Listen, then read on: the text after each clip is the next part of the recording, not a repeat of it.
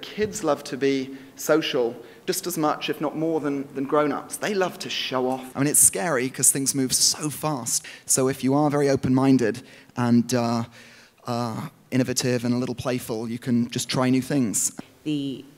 Just the sheer volume of screens that children can consume content on has increased, and we need to be wherever they are. The kids that are watching us want new, and they want exciting, and they want events. And we need to be offering that to them on a very regular basis. For us this year, it's all about pure comedy.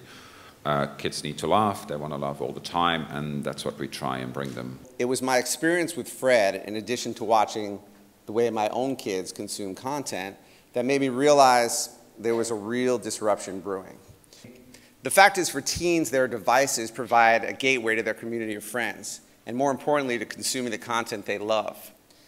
Me, you, us adults, we like to eat meals, right?